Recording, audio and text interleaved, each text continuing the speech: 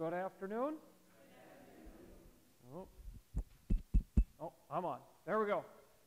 Good to be with all of you. I'm Pastor Olson from St. Paul, Montpelier, Luxembourg, however you want to define it. Suburban Luxembourg, not inner city. Good to be with all of you this afternoon. I guess you guys, I won't bother to tell you to spring ahead because you don't have to worry about that tomorrow morning, right? If you miss it, it's okay.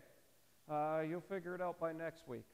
The opening song is in the folders, and the order of service is setting 3 this afternoon. We will begin with the opening song. Blessings on your worship this afternoon.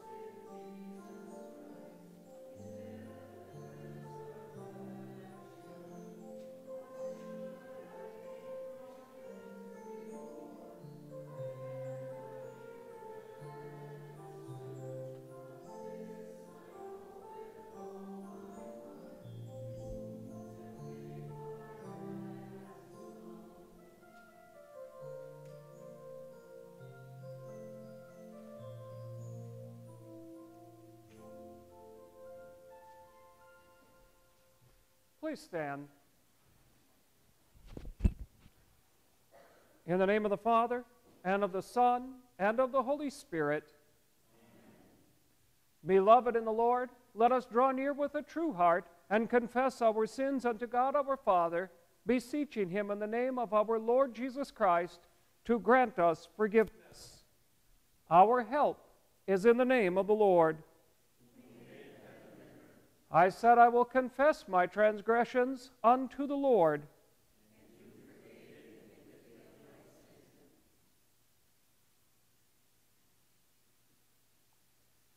O Almighty God, merciful Father, I, a poor, miserable sinner, confess unto you all my sins and iniquities, with which I have ever offended you, and justly deserved your temporal and eternal punishment.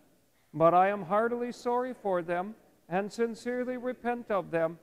And I pray you of your boundless mercy, and for the sake of the holy, innocent, bitter sufferings and death of your beloved Son, Jesus Christ, to be gracious and merciful to me, a poor sinful being. Upon this your confession, I, by virtue of my office as a called and ordained servant of the Word, announce the grace of God unto all of you. And in the stead and by the command of my Lord Jesus Christ, I forgive you all your sins. In the name of the Father, and of the Son, and of the Holy Spirit. Amen.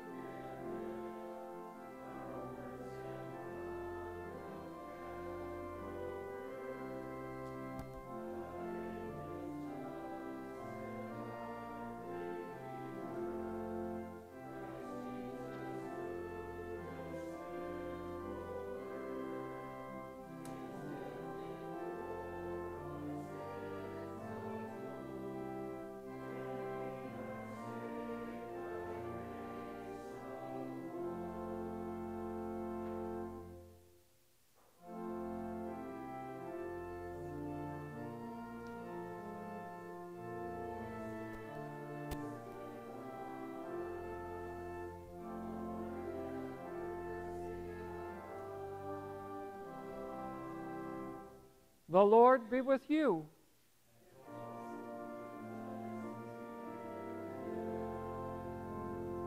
Let us pray. O God, whose glory it is always to have mercy, be gracious to all who have gone astray from your ways, and bring them again with penitent hearts and steadfast faith to embrace and hold fast the unchangeable truth of your word, through Jesus Christ, your Son, our Lord, who lives and reigns with you in the Holy Spirit, one God, now and forever.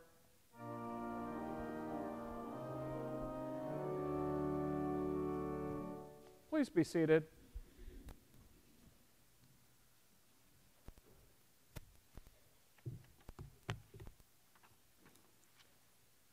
The Old Testament reading for the third Sunday in Lent is from Exodus chapter 17. All the congregations of the people of Israel moved on from the wilderness of Sin by stages, according to the commandment of the Lord, and camped at Rephidim, but there was no water for the people to drink. Therefore the people quarreled with Moses and said, "Give us water to drink." And Moses said to them, "Why do you quarrel with me? Why do you test the Lord?" But the people thirsted there for water, and the people grumbled against Moses and said, "Why did you bring us up out of Egypt to kill us and our children and our livestock with thirst?" So Moses cried to the Lord, "What shall I do with this people? They are almost ready to stone me." And the Lord said to Moses, "Pass on before the people, taking with you some of the elders of Israel, and take in your hand the staff with which you struck the Nile, and go. Behold, I will stand before you there on the rock at Horeb, and you shall strike the rock, and water shall come out of it, and the people will drink." And Moses did so in the sight of the elders of Israel, and he called the name of the place Massah and Meribah, because of the quarreling of the people of Israel, and because they tested the Lord by saying, "Is the Lord among us or not?" This is the word of the Lord. The psalm is Psalm 95, verses 1 through 9, which we will speak responsively half verse by half verse. O come, let us sing to the Lord. Let us come into his presence with thanksgiving. For the Lord is a great God. In his hand are the depths of the earth. The sea is his, for he made it. O come, let us worship and bow down. For he is our God. Today, if you hear his voice,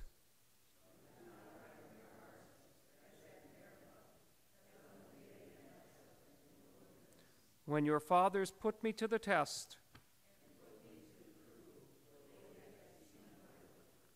glory be to the Father, and to the Son, and to the Holy Spirit, as it was in the beginning, is now, and will be forever. Amen.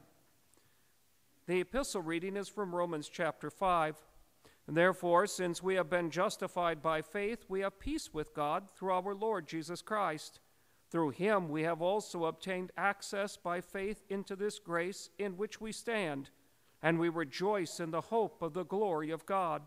More than that, we rejoice in our sufferings, knowing that suffering produces endurance, and endurance produces character, and character produces hope, and hope does not put us to shame, because God's love has been poured into our hearts through the Holy Spirit who has been given to us. For while we were still weak, at the right time Christ died for the ungodly. For one will scarcely die for a righteous person, though perhaps for a good person one would dare even to die. But God shows his love for us in that while we were still sinners, Christ died for us. This is the word of the Lord. Please stand. The Holy Gospel according to St. John, the 4th chapter.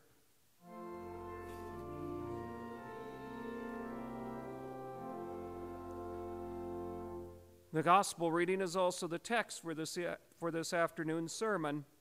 Jesus came to a town of Samaria called Sychar, near the field that Jacob had given to his son Joseph. Jacob's well was there, so Jesus, worried as he was from his journey, was sitting beside the well. It was about the 6th hour. There came a woman of Samaria to draw water. Jesus said to her, "Give me a drink," for his disciples had gone away into the city to buy food. The Samaritan woman said to him, "How is it that you, a Jew, ask for a drink from me, a woman of Samaria? For Jews have no dealings with Samaritans."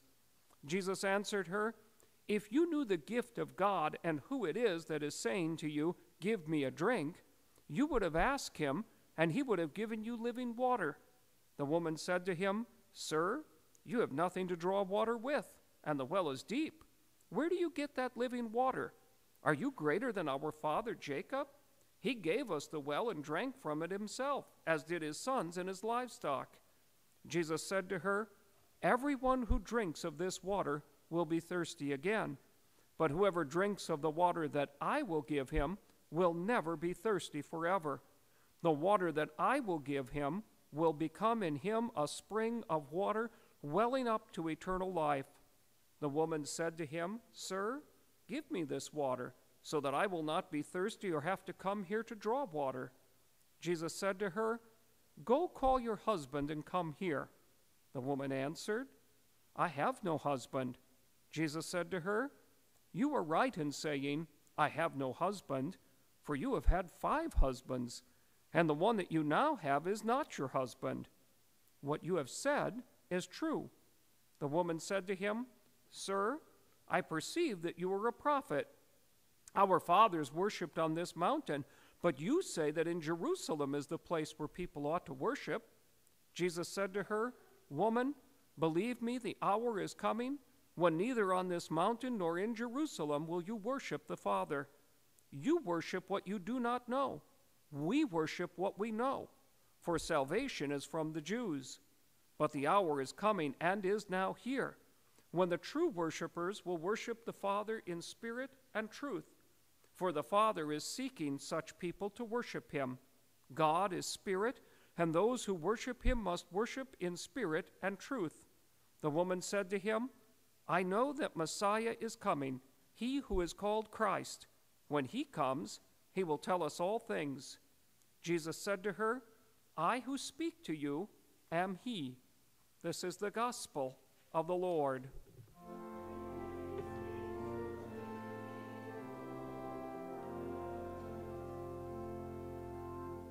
We confess our faith together in the words of the Nicene Creed. "I believe in one God, the Father Almighty, maker of heaven and earth, and of all things visible and invisible, and in one Lord Jesus Christ, the only begotten Son of God, begotten of his Father before all worlds, God of God, light of light, very God of very God, begotten, not made, being of one substance with the Father, by whom all things were made, who for us men and for our salvation came down from heaven and was incarnate by the Holy Spirit of the Virgin Mary, and was made man, and was crucified also for us under Pontius Pilate. He suffered and was buried, and the 3rd day he rose again according to the Scriptures, and ascended into heaven, and sits at the right hand of the Father. And he will come again with glory to judge both the living and the dead, whose kingdom will have no end. And I believe in the Holy Spirit, the Lord and giver of life, who proceeds from the Father and the Son, who with the Father and the Son together is worshipped and glorified, who spoke by the prophets. And I believe in one holy Christian and apostolic church. I acknowledge one baptism for the remission of sins, and I look for the resurrection of the dead and the life of the world to come. Amen. Please be seated for the sermon hymn.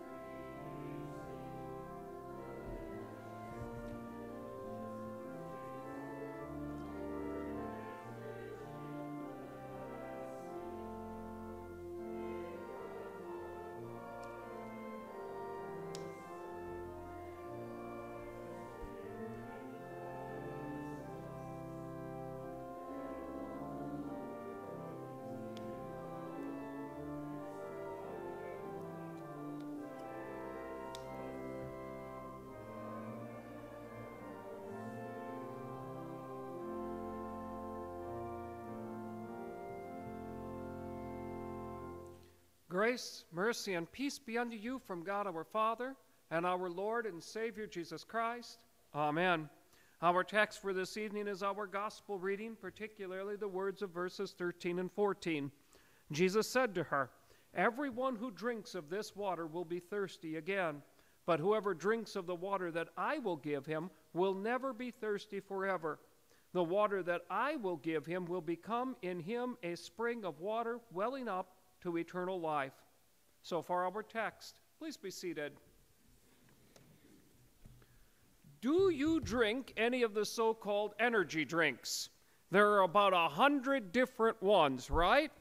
There's Red Bull, there's AMP, 4-Hour Energy, and then a bunch of them that I don't even know. I was thinking about this yesterday when my wife made me go to the grocery store for something. And as I was standing there in the checkout aisle, there must be just there alone at least a dozen different ones. If you don't drink them, I can tell you that somebody else is.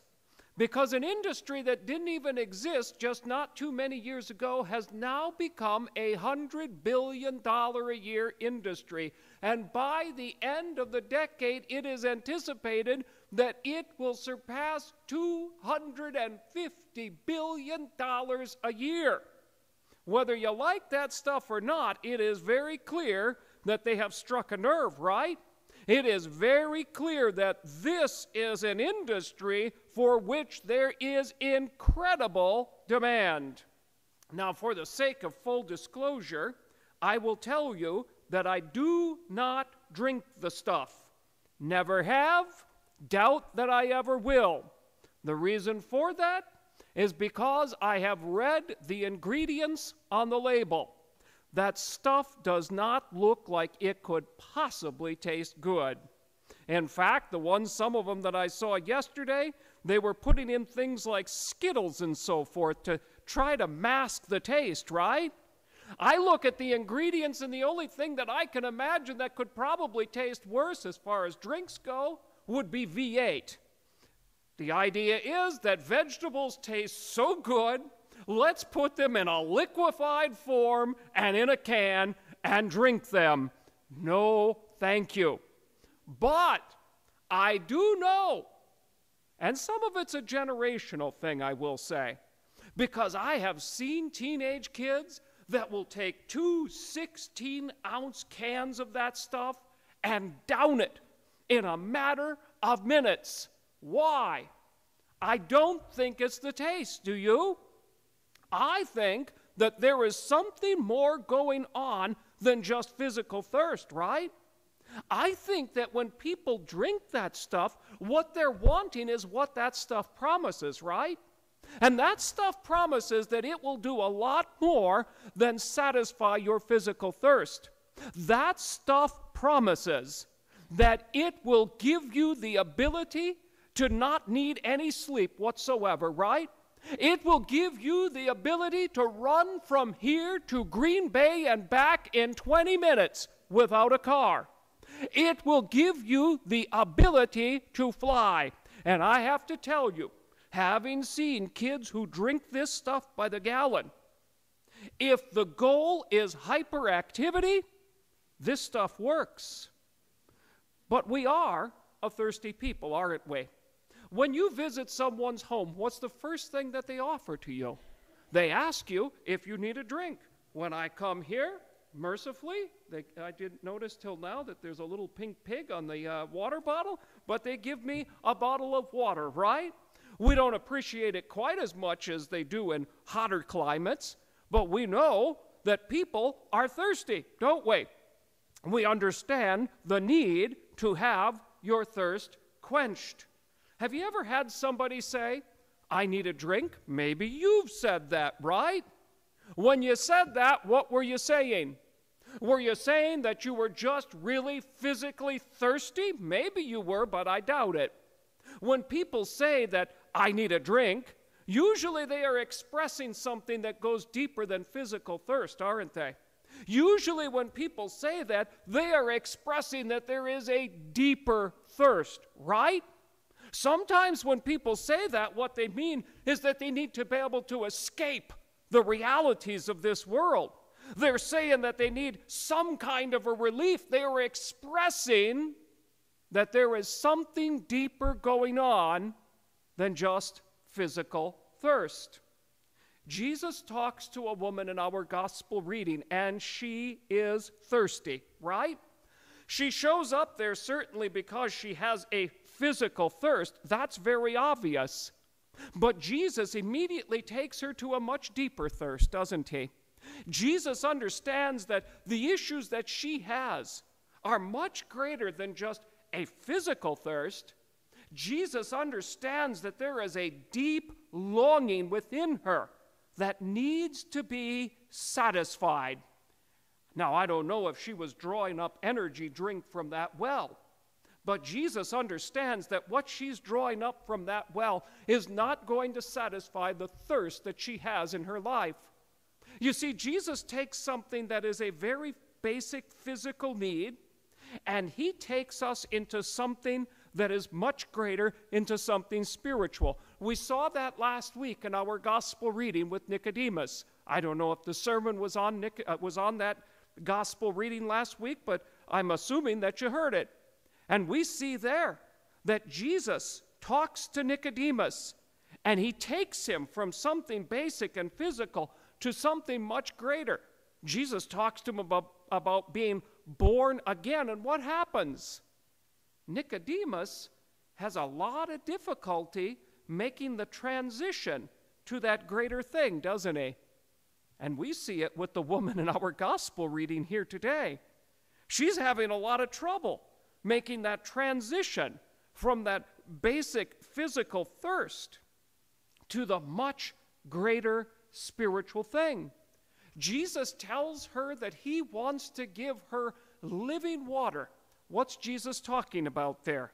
Well, we know that Jesus is talking about himself. He's talking about the forgiveness of sins that he's come into this world to bring.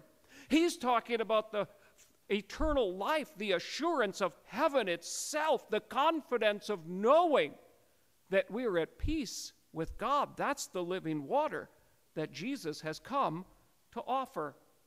And Jesus offers that living water to this woman. But she can't quite get it at first, can she? You see, this woman does not understand that there is a deeper need, does she? She thinks that Jesus is just talking about a better water from a well, right? It's kind of like people who drink those energy drinks. Not to beat up on you if you're in that category, but I always think to myself, people are trying to solve a greater issue with that, aren't they? You see, there's something more going on, and I think to myself, it's never going to work. Maybe instead of guzzling energy drink, people could try something like going to bed before, say, 2 a.m. That might help, huh? Well, you see, this woman, she doesn't understand that there's something greater going on than just physical thirst, and it can't be solved just by drinking more water out of the bucket from that well. There's something much, much deeper. How often do we do that? How often do we become focused on the physical, material things? How often do we end up like that woman, believing that if we could just have more of the things of this world, that would satisfy our thirst? I remember talking to a man one time years ago, and I remember him talking about how he felt like he could never get ahead. He said that he believed years ago that if he could get to the point where he had $100,000 in the bank, then he would be able to relax. Then he would be satisfied. He got there and found out it didn't work. And he complained that no matter how much he got, he never felt like he could get ahead. Now, maybe you think that if you could get that much in the bank, it would be different for you. It wouldn't be.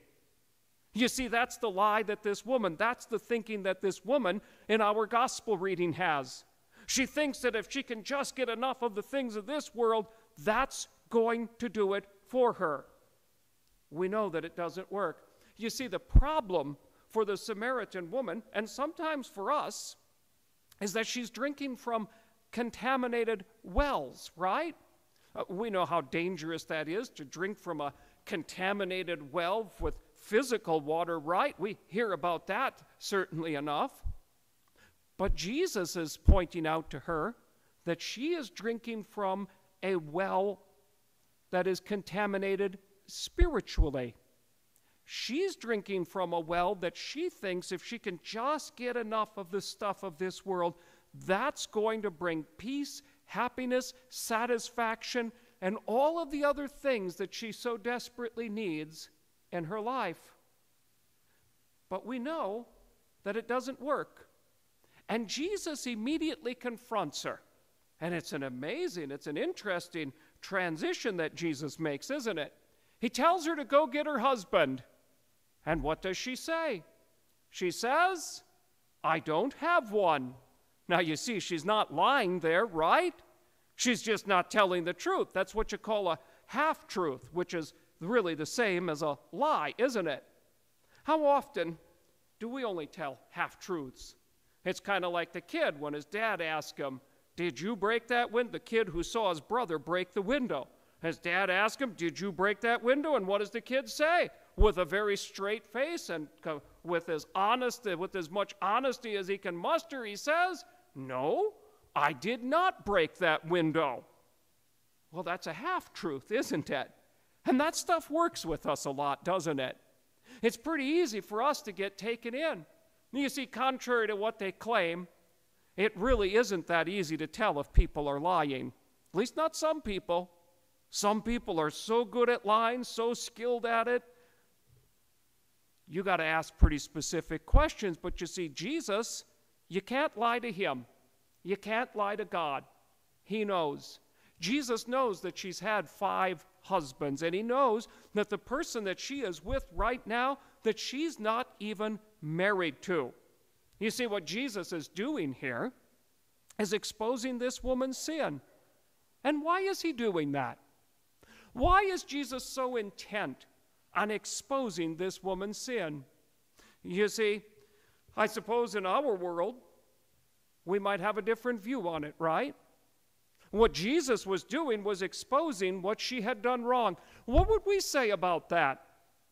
I suppose in our world, we might say somebody that had been married 5 times and was now living with someone that she wasn't married to. I suppose we might say, well, she was just doing what made her happy, even though it obviously isn't making her happy. We would say that she was just pursuing what she wanted to do. But not Jesus. You see, Jesus exposes her sin because Jesus understands that this is the source of her thirst. What is it that is ultimately causing her to have this thirst in her life? It is her sin. And Jesus understands that the only way that her thirst can be satisfied is when she understands what it is that is truly causing it. Jesus does the same as well to us. We understand the source of our thirst in this world, don't we? We understand that it is our thirst that makes us long for that it is our sin that makes us long for something more. You see, Jesus points out our sin to us during this Lenten season so that we realize what it is that we need in order for that thirst to be satisfied. When Jesus was hanging on the cross, he cried out, I thirst.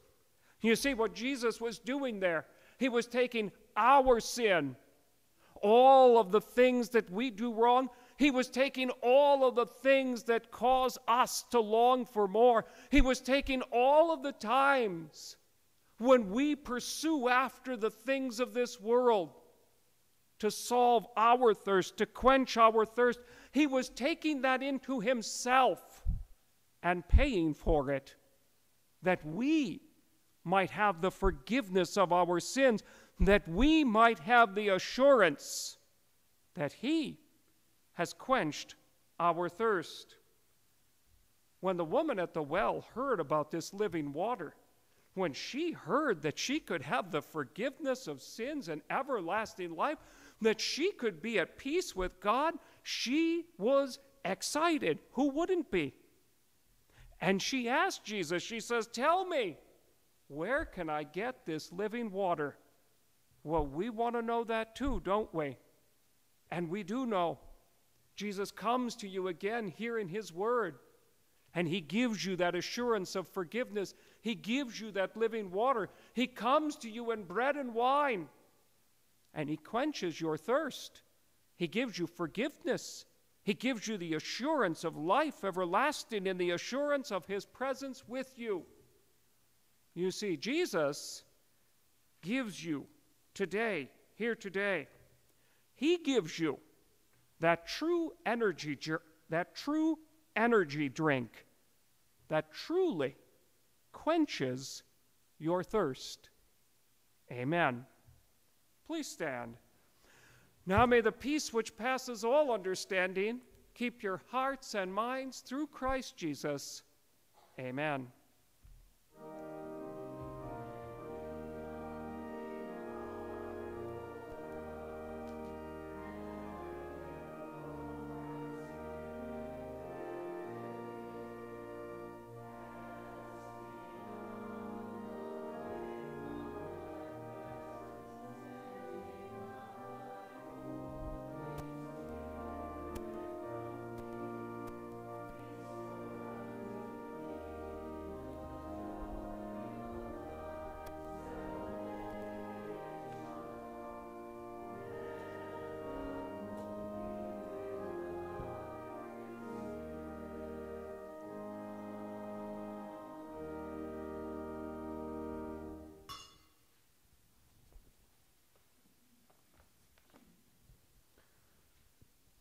Let us pray for the whole Church of God in Christ Jesus and for all people according to their needs. Lord of hosts, you have brought us to dwell in your house and called us to worship you in spirit and truth. Receive our praise and hear our prayers that we would leave this place satisfied with your living water. Lord of hosts, you led your ancient people by the hand of Moses and Aaron. Lead us through the wilderness of this world by the hand of faithful pastors, that we would be refreshed by the living water flowing from the stricken side of Christ. Lord of hosts, you have made us righteous through Jesus Christ and made peace with us by his cross.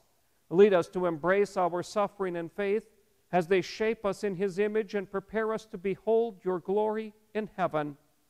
Lord of hosts, bless the nations of the world, that both citizens and authorities would seek justice, peace, and the common good for all.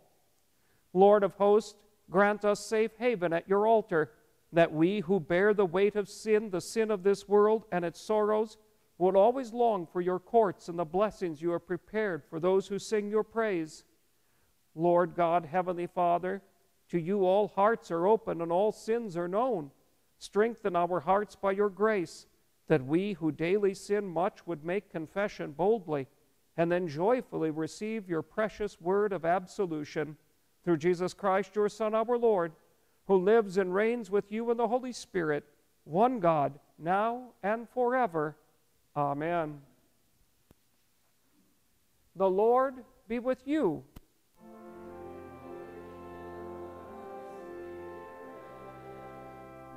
Lift up your hearts.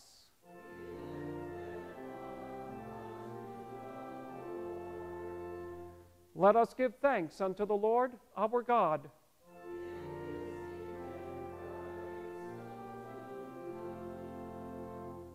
It is truly good, right, and salutary that we should at all times and in all places give thanks to you, Holy Lord, Almighty Father, everlasting God, through Jesus Christ our Lord. Therefore, with angels and archangels and with all the company of heaven, we laud and magnify your glorious name, evermore praising you and saying,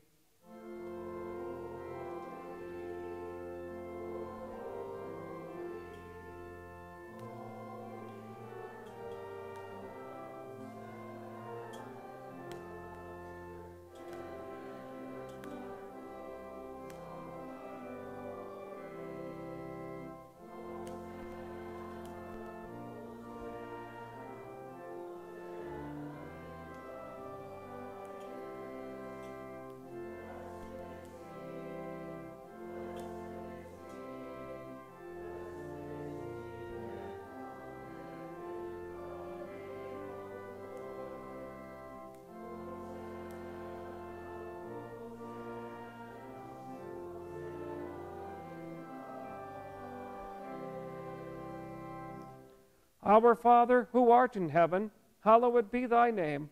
Thy kingdom come, thy will be done, on earth as it is in heaven. Give us this day our daily bread, and forgive us our trespasses, as we forgive those who trespass against us. And lead us not into temptation, but deliver us from evil. And is the kingdom, and the power, and the glory, forever and ever. Amen. Our Lord Jesus Christ, on the same night in which he was betrayed, took bread. When he had given thanks, he broke it and gave it to his disciples, saying, Take and eat. This is my body, which is given for you. This do in remembrance of me. After the same manner also he took the cup. When he had supped and when he had given thanks, he gave it to them, saying, Drink ye all of it. This cup is the New Testament in my blood, which is shed for the forgiveness of sins. This do as often as you drink it in remembrance of me. The peace of the Lord be with you always.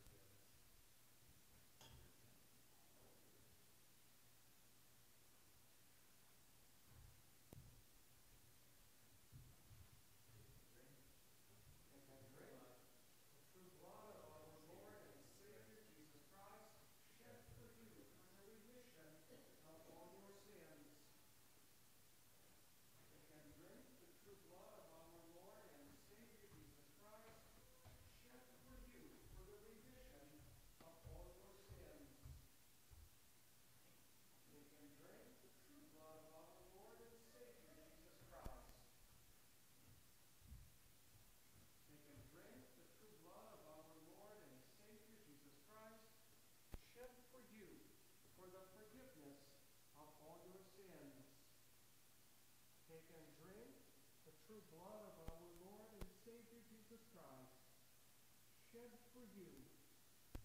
Now may this eating and drinking of our Lord's true body and blood strengthen and preserve you with a true faith unto life everlasting. Depart in peace.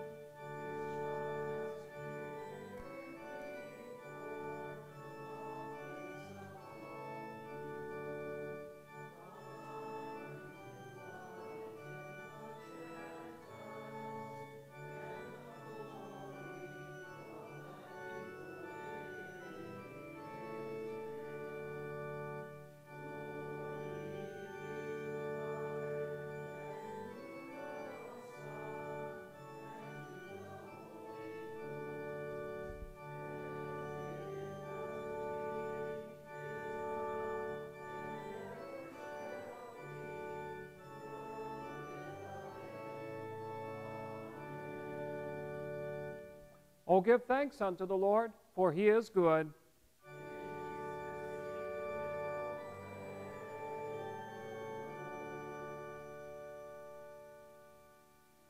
Let us pray.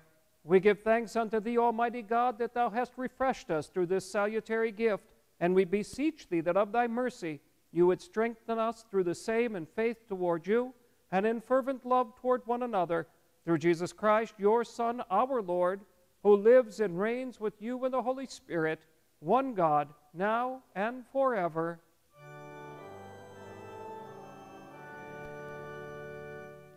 The Lord be with you.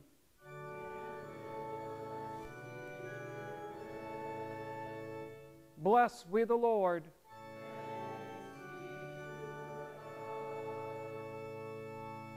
The Lord bless you and keep you. The Lord make his face shine upon you and be gracious unto you.